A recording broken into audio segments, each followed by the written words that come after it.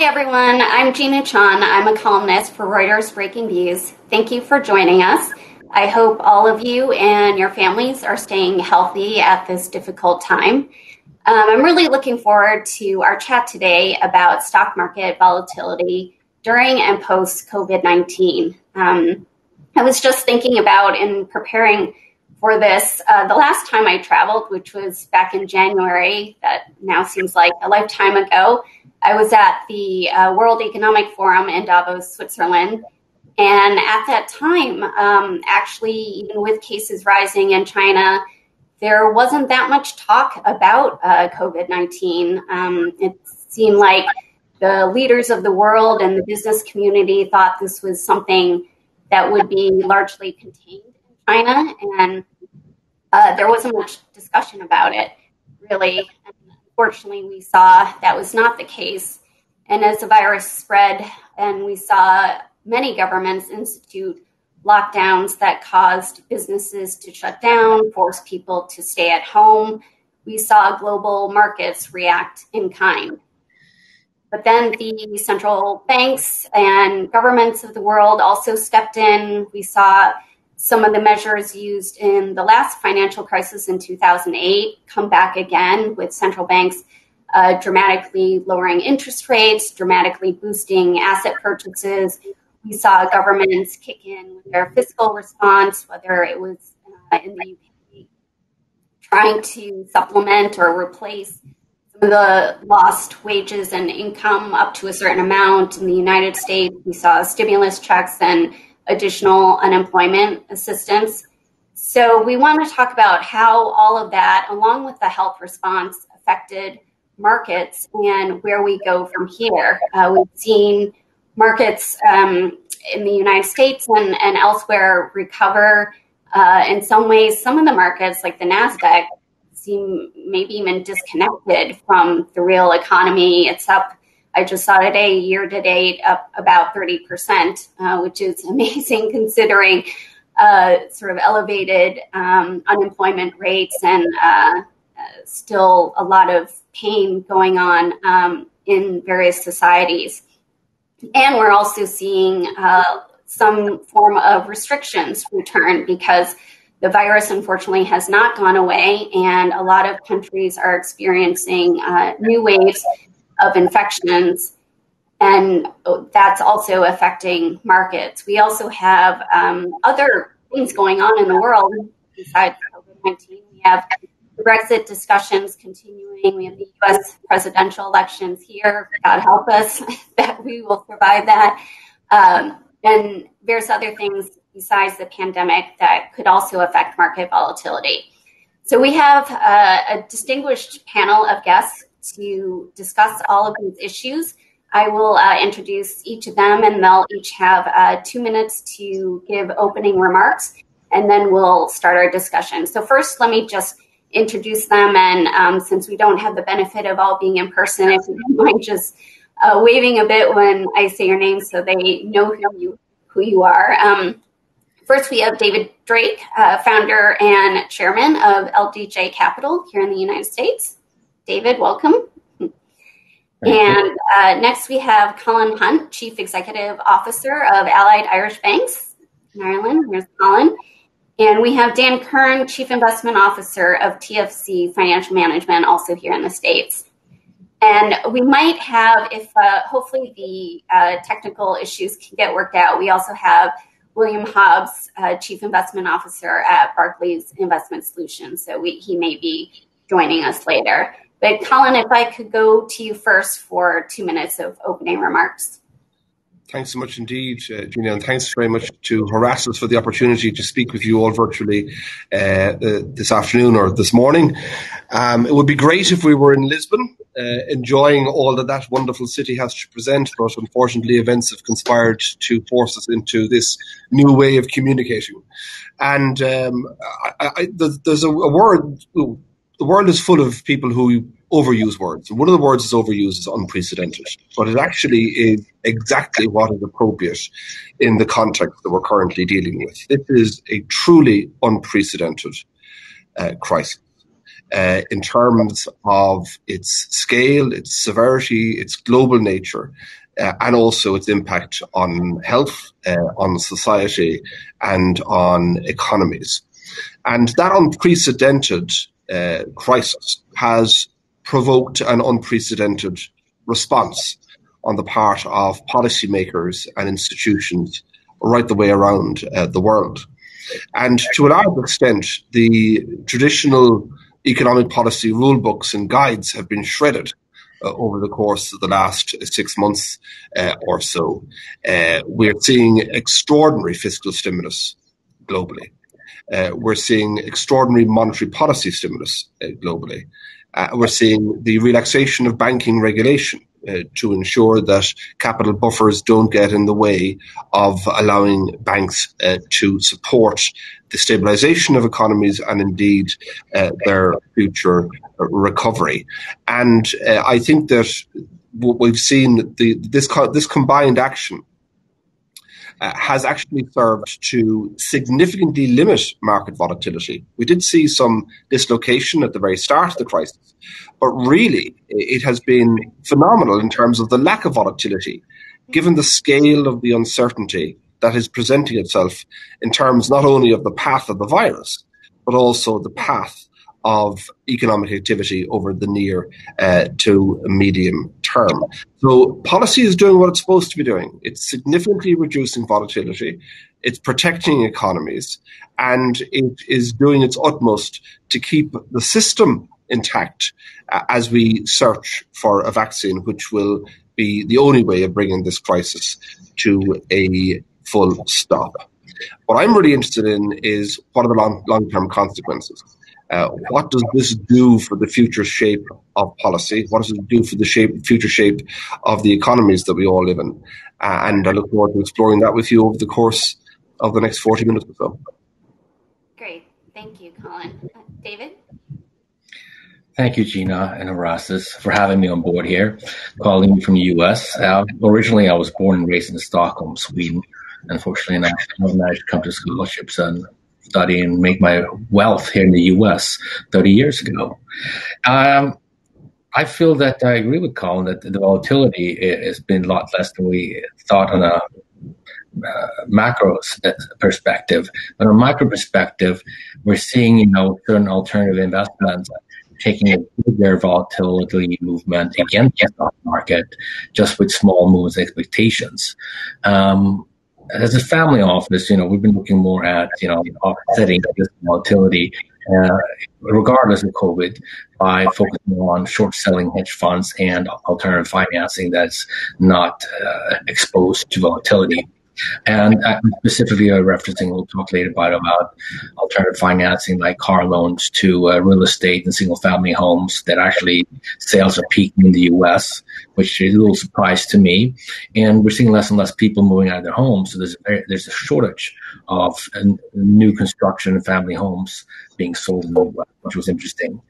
And on the personal were exposed in crypto. And initially, crypto years ago was not exposed to stock market, but when people panic, then people panic across all markets. So we've seen crypto following the Dow very closely recently, which is fortunate and unfortunate. I'm looking forward to sharing more information about this and talking to our dear colleagues on this call. Thank you. Great. Thank you, David. And Dan?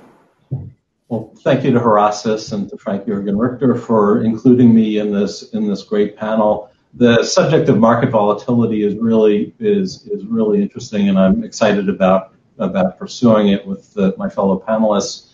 I feel like markets reacted pretty predictably to the massive uncertainty created by the pandemic. We really started out in a state of denial in the early stages of COVID case counts rising, and then transitioned pretty rapidly to despair as it became clear that the COVID wasn't going to go away on its own. And markets reacted, I think, in a very irrational manner in response to elevated uncertainty. Then we had really forceful central bank response and fiscal response that followed shortly thereafter that really provided hope to the world that the liquidity crisis caused by really unique set of circumstances would be less likely to become a solvency crisis at the level of the global financial crisis. And to your point earlier, Gina, it seems like there's this seeming disconnect between Wall Street and Main Street that's hard to understand. It's hard to understand how the NASDAQ market can be up so much while we still have millions of people unemployed in the U.S. and multiple of that around the world. But I think there's some very reasonable explanations. And in a lot of ways, the markets responded in a rational way to what's going on in the world. The last thing that I want to mention is, before we segue into questions and answers, is that from a policy perspective, I worry about two things. One is that this crisis isn't over, but yet I see some degree of policy fatigue in the U.S. And in Europe. The recovery fund in the EU may be delayed. We have jousting about whether we'll get another pandemic relief bill before the U.S. election. I worry about policy fatigue because we haven't gotten to the other side of this yet. The other thing that I worry about, and I'll echo points made earlier in the day by other speakers, America first policies and country first, whether you're in the U.S., in China, or anywhere else in the world, these very nationalistic policy approaches, I think, have the potential to really backfire in a world in which we have major challenges that cross geographic borders. And the pandemic certainly is top of mind, but I think about climate change as well. The solutions to these problems require collective effort, and collective effort more like what we saw during the global financial crisis. And I'm hoping that we can get back to that spirit of collective effort as we move forward. Great. Thank you so much, Dan. So I wanted to start off, and if all of you could answer this question, because I'm really curious as to your views on it, how you would rate central banks and governments, and obviously we can't rate all of them, we can just look at some of the major ones, in their response. Dan, to your point about that this isn't over, there's some sense that central banks have really kicked in with a lot of ammunition from the get-go. I mean, seeing how quickly the Fed acted this time around versus the 2008 crisis was pretty amazing to see.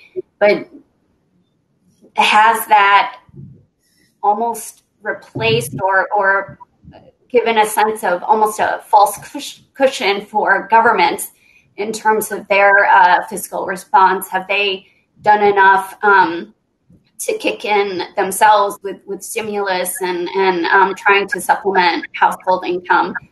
Colin, I'll start with you. Yeah, I think that the pace of the response, which is truly remarkable, was demanded by the pace of the crisis. Normally you see an economic calamity like this coming at you for a matter of months, and the labour market response normally takes a matter of months. But because of the scale of the crisis and the way in which governments responded in attempt to underpin to secure the health of the countries, the way the governments responded with lockdown restrictions, we had an immediate unemployment response. And I think it was that scale of that collapse in the labour market and the speed of it that was very provocative of the sort of monetary policy responses we've seen, and indeed the fiscal response as well.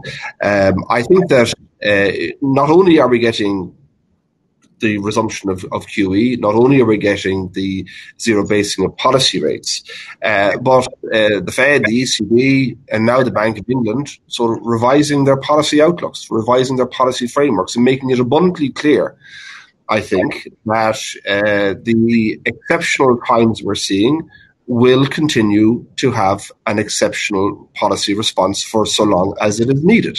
Now, on the fiscal side, we've had a variable response across countries. In Europe, we've had national response, very, very significant national responses from countries with a very, very long and proud tradition of fiscal probity, such as Germany. But we've also had a national response through the EU's pandemic response as well. So I think that we couldn't really ask for more, certainly in Europe, in terms of what we're seeing in terms of monetary spigots being turned on, and also the budgetary spigots in terms of public expenditure in particular. It's been extraordinarily supportive, but it can't go on forever. There is a limit to it. We're probably some way away from the limit, and we won't begin to explore the consequences of tightening these policies until such time that the COVID virus is contained. And that's probably well into the middle of next year. But there will be very interesting consequences, I think, when the policy supports begin to be removed. Yeah. And David, if I could turn to you, how would you rate the response? And particularly, as Colin mentioned earlier, and you also mentioned that it stemmed the volatility that could have occurred given the scale of this crisis, but perhaps caused some consternation in other areas.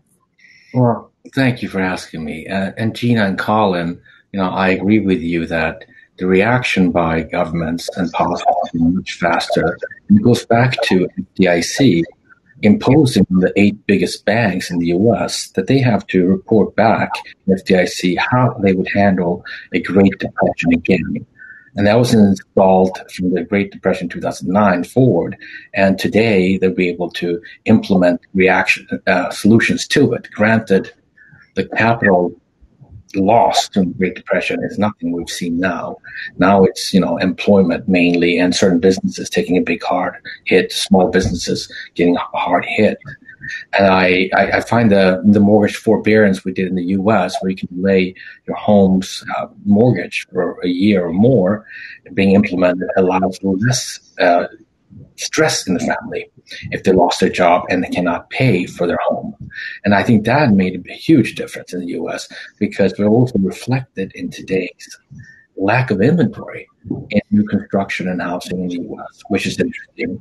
And on the micro side of things, housing in Long Island, Westchester and Jersey has gone up to as much as 50% because everybody in the city moved out. On the flip side, New York has billions lost in revenue from people leaving the city, and consequently are facing to look like in the 1980s, where de Blasio removed the financing for the police department for homeless, and now there's homeless all over the city, and there's no solution in there. And 25% of the retail stores in New York are empty. That will take at least 5 years to be absorbed and filled again. And they will be filled by more service-oriented companies. They will be, handled by companies who are more focused on services to clients and customers coming there. But from the macro perspective, the government had moved quickly, as I agree with Colin, and surprisingly created stimulus quantitative easing that we did not foresee would be as effective as it is today. If you just walk around different neighborhoods, there are a lot less properties for sale than it was before. And that is quite a strong message on efficiency. And Dan? So from a central bank perspective, I would give Jay Powell and the Fed very high marks for their response. And I think that Powell really learned from two preceding events. Certainly, he had the global financial crisis playbook from the Bernanke Fed that he really took and he expanded creatively. I've seen Bernanke praise Powell and the Fed for their creativity, and I think that was an important learning experience for Powell and the other members of the Fed. But I also think that Mario Draghi and his work with the ECB during the sovereign debt crisis, where Draghi had his whatever it takes speech, I think in many ways Powell was channeling Draghi during the early stages of the pandemic and coming and being very vocal, coming to the market with, a massive intervention and a very creative and decisive intervention. And in many ways, the Fed has had an impact beyond the money that they've put in the market, because Powell has communicated that the Fed will do whatever it takes.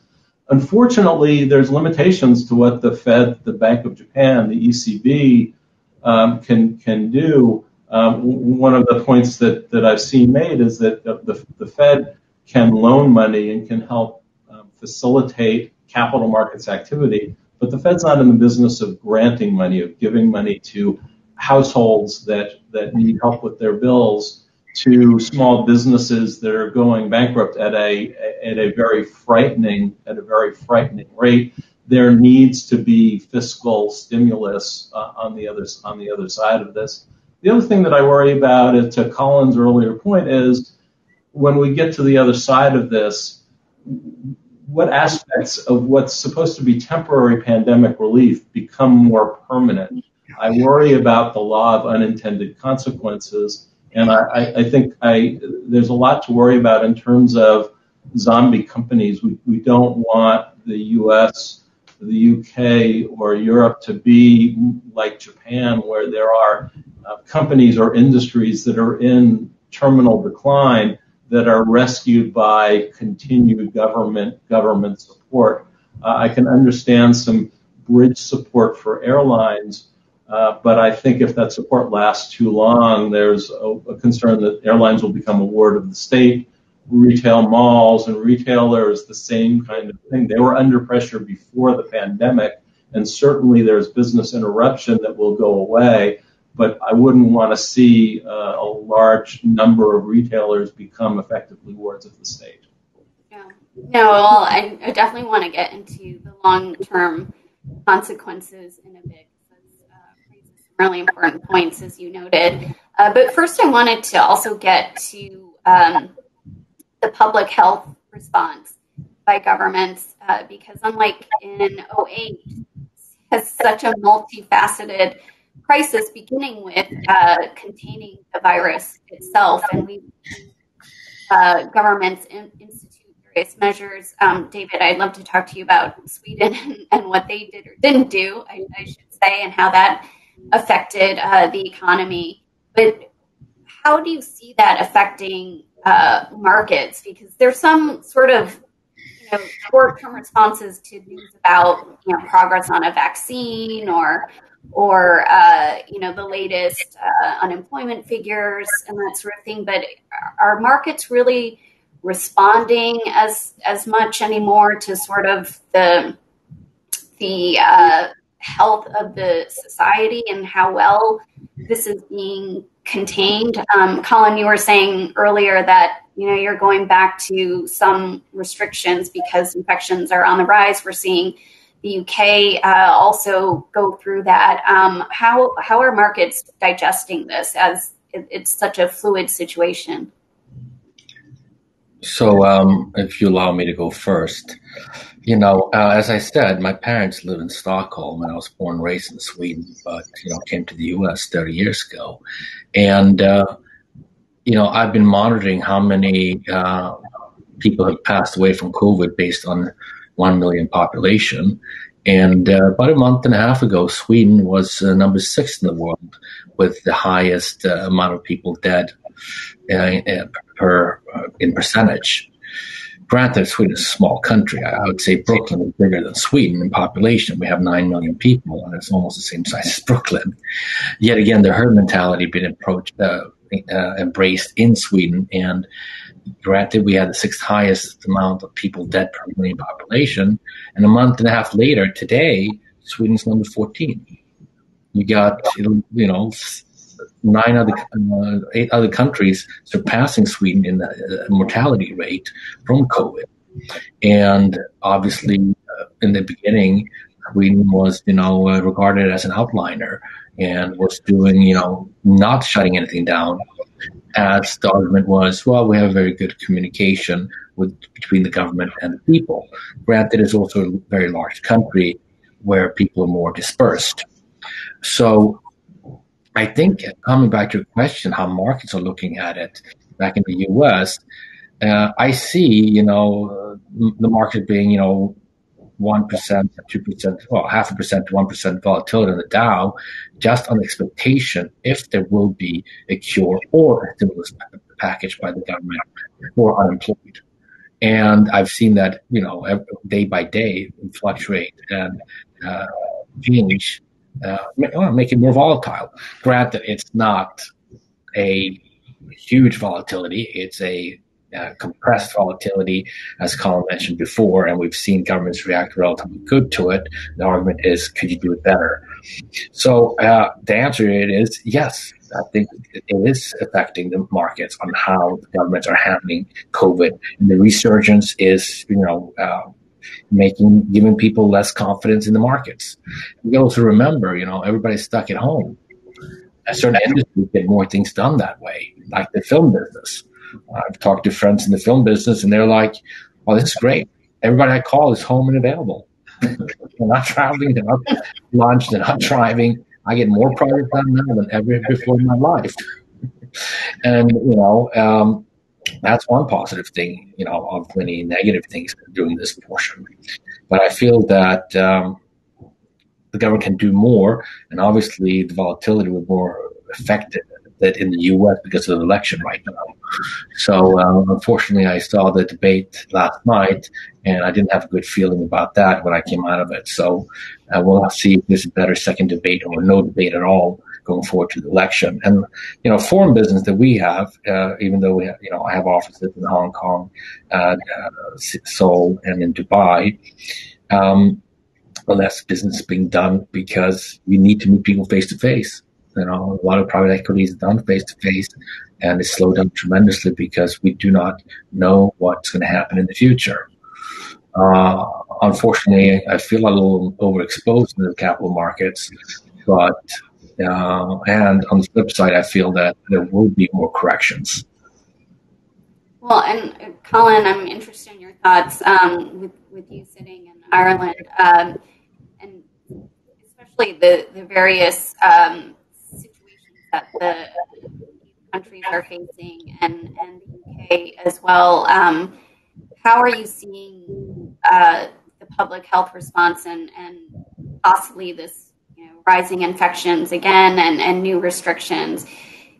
How are the markets reacting given we've sort of been through this already, and I don't know if there's sort of fatigue even just in markets over this.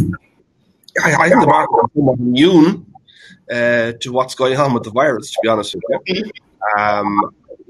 Here we had a very, very restrictive lockdown at the start, basically shut the entire economy down for a period of weeks, and then we had a gradual relaxation of the restrictions, and as the restrictions were gradually relaxed, we then, having brought the case numbers down to very low single digits, we've now seen a move back up to 300, 400 cases a day as a consequence of the relaxation. But there needs to be a balance struck between protecting the health of the nation and protecting the economy of the nation. And it's very, very difficult for policymakers to strike that balance. In relation to the health response, I actually don't, and I very much appreciate what David said, and I think Sweden is an amazing example. But we won't know who took the right approach from a health policy perspective until we have the benefit of looking at this through a rear view mirror. Because as David pointed, Sweden was seen as very good at the start, then poor in terms of the case numbers, and then good again. So we won't really know who took the most appropriate health response. We've seen a greater divergence in terms of health policy than in any other policy area. We won't know who took the appropriate response until we're beyond the crisis, until we've seen exactly the number of cases and the amount of mortality in all of the individual societies. I do think, though, that we're not going back to what was normal. We are not going back to the way life was in February or in January, as you were referring to your flight to Panama. We are going to see people leaving more of their lives online. There's no question about that. And we see that ourselves in terms of the amount of people using digital banking platforms, our own digital banking platform, rather than traditional branch network at the moment. It is inevitable that people are going to be more agile in terms of how they work. People are going to be working from home more frequently than they have in the past, and as employers, we're all going to have to accommodate that.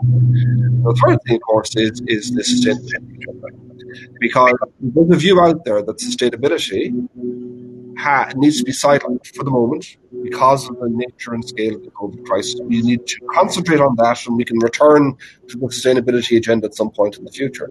I fundamentally disagree with that view, because that this crisis, like nothing else outside war, has exposed the fragility of the societies and the economies in which we live and in which we operate. From a market's perspective, the scale of the policy response has led to a significant flattening of the yield curve and very low returns in government bonds. And as a consequence, we've seen money flowing into riskier assets. So at a time when we've got a significant degree of uncertainty about the near-term economic path, we're actually seeing capital moving into riskier assets, and that's quite unusual. So we will obviously, when we get a vaccine, when we get a proven vaccine and we're seeing it deployed, we are going to see a market bounce. There's no question about it. But I question exactly how long it's going to last when people realize that the underpinning of the current strength of the market will inevitably unwound over time, and that's as the QE begins to unwind. Yeah. Well, and I wanted to follow up with you on one thing you were saying about, and I think Dan mentioned this as well, about the markets being immune to the virus or sort of disconnected to the real economy. I mean, what do you think that also means for the broader economy and society? I mean, we saw from the 2008 financial crisis a lot of criticisms about what QE did to sort of the 1% or how much it helped, the 1% versus through the average working person. And you're seeing some talk about that now, that this is sort of a K recovery where, people who are doing well are doing better. And then the people who were sort of in the middle to working class are now doing worse. With asset prices being the way they are you worried about a bubble and sort of this talk of how this may sort of fuel criticisms about inequality or sort of, populist sentiments? This to me again, isn't it? Yes, Colin, sorry. Well, I don't think policymakers have an objective of having a very, very strong rising asset prices. That's not the objective. The objective is to stabilize the economic situation, protect the economy, and protect employment. And that is where the focus of attention and focus of energy has been. Markets tend to be significantly forward-looking, and I think they're beginning to anticipate what comes next. But I don't think that policymakers per se are in any way targeting a level of the Dow, a level of the European or the Japanese stock market indices. What they're targeting is protecting the economy and reducing the risk of long-term scarring. That's something that is very much weighing on their minds. They don't want this crisis to be so extended that it leads to fundamental long-term damage to the economies in which we all operate. I wanted to follow up, and I also wanted to, in addition to that, Dan, ask you a bit about worries about the long-term consequences. I mean, you mentioned the zombie companies. I mean, there's a fundamental shift in just sort of supply and demand in various sectors that where there will be a reckoning where we can't just keep propping up, with grants and loans and all this aid at some point. You're right, it will have to end, and sort of the new world order will have to sort of move forward. What are your thoughts about that? Let me see if I can tie the two questions together. Inequality and growth and inequality is not unusual in recessions. There's historical evidence that pandemics have lead to widening inequality. I think it's really magnified in this pandemic because if you think about it, people like the four of us can work from home. And the mandated social distancing has hit lower income people harder than people like us who can continue in some ways without missing a beat. Part of the disconnect between Wall Street and Main Street is that if I look at the U.S. in GDP and employment terms, the parts of the economy hit by social distancing, retail, food and beverage, travel, entertainment, that's 19 to 20% of GDP and employment. In terms of S&P earnings, it's about 7%. So there's a fundamental disconnect there. And that's, even though the policymakers aren't trying to widen inequality, it's an unfortunate and natural byproduct of what's happening in the world. In terms of long-term consequences, it's easy or relatively easier for policymakers to extend help to those that need it temporarily. It's hard to pull that help back.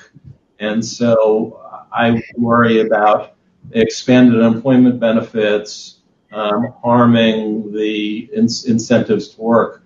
I don't think that's a big near-term problem, but I think if these bonus benefits get reinstated and continue for an extended period of time, that'll affect incentives to work. Targeted aid to industries, again, that should be temporary but not permanent. The last point, and then I'll turn the floor over to David, is right now most governments, most developed markets can absorb additional fiscal spending because rates are so low. And I look at all of the money that we're spending in the U.S. Our debt servicing as a percentage of GDP is considerably lower than it was 20 years ago, despite adding all of this new debt.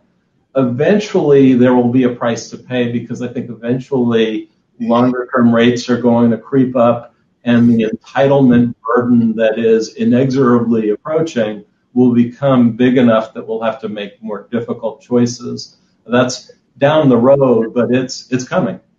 Yeah. Well, and David, if you want to follow up, but I also wanted to ask you, David, just because we also don't have that much time left, just your thoughts on where we go from here. The UK Central Bank, Bank of England, is talking about negative interest rates. The Fed just came out and said they foresee basically near zero rates through 2023, and sort of adjusted their views on their inflation target.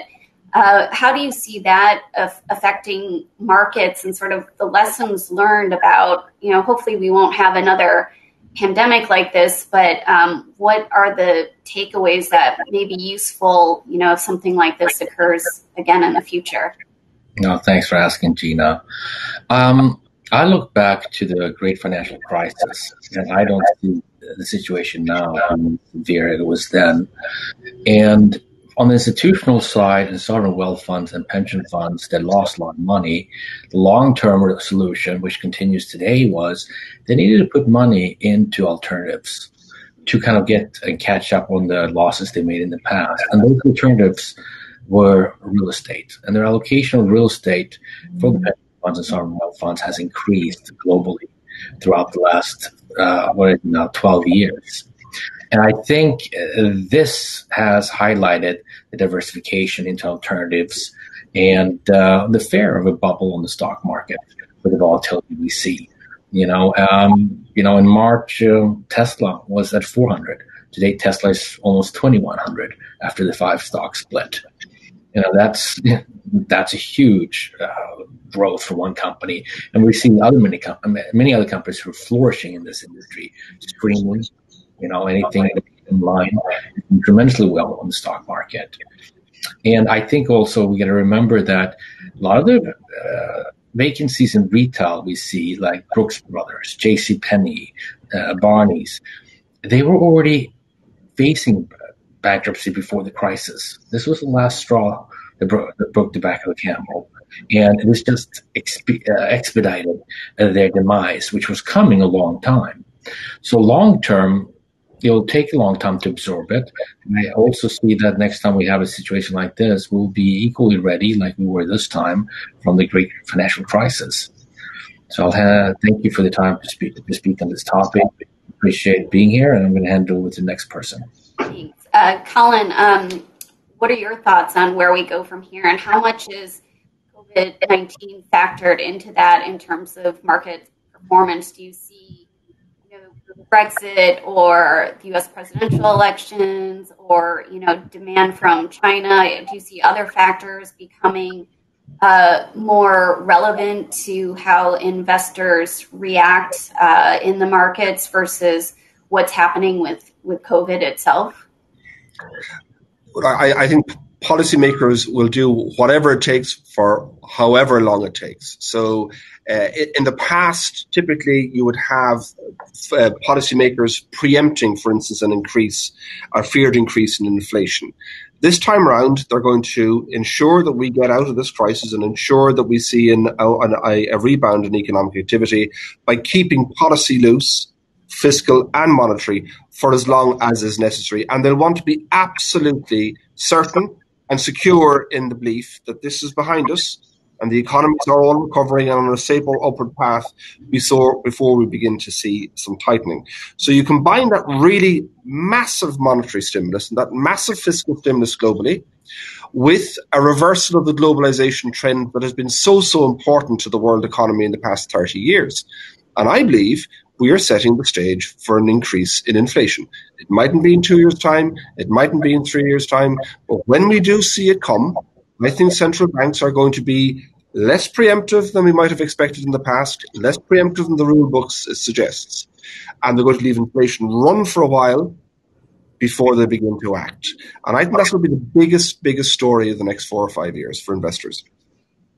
That's really interesting. I've heard some of the central bank governors here in the United States talk about that very issue, about how they will be patient. They're not just going to react to the first quarter or 2 quarters even. They kind of want to see where the inflation trajectory goes.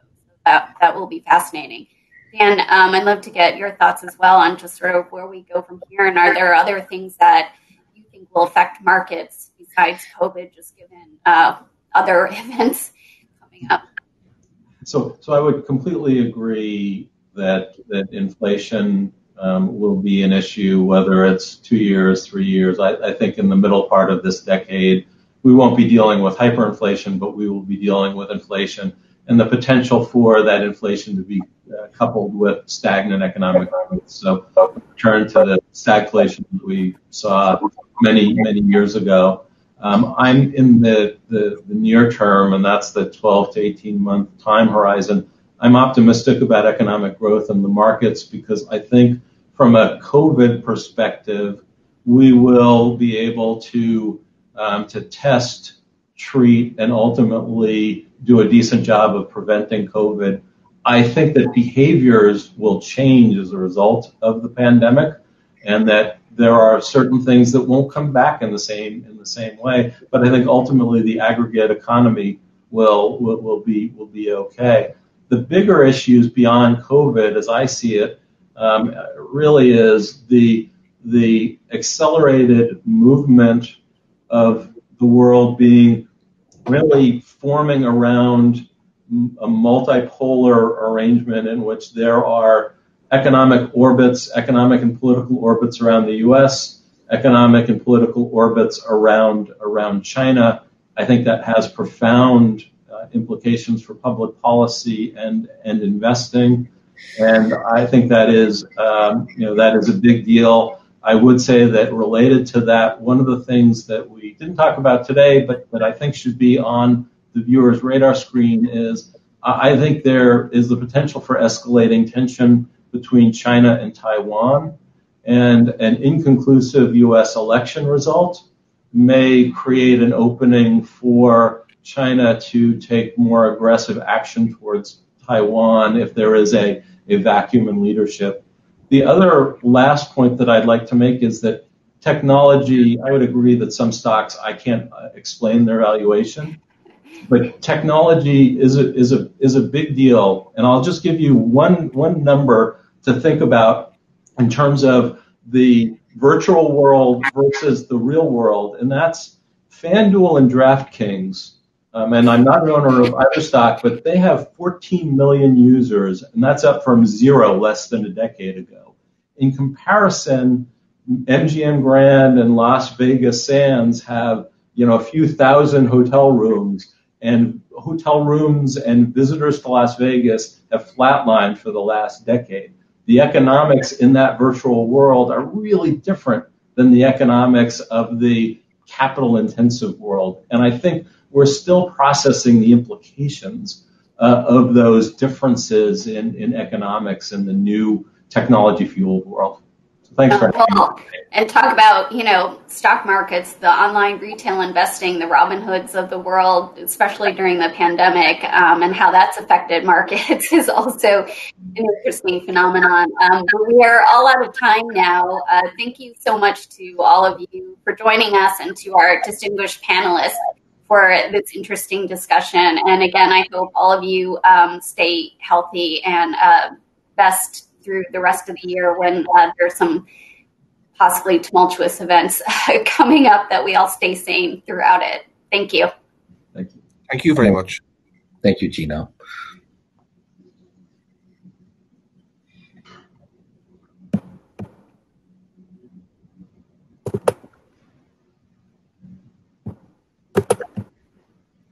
Nice meeting you guys. Pleasure to meet you. Yes, thanks so much. Thank you, guys. Well done. Thank you. Talk to you soon. Look forward to seeing you in Lisbon next year. Yes, exactly. Count on it. Bye-bye. Bye-bye. Bye, everybody.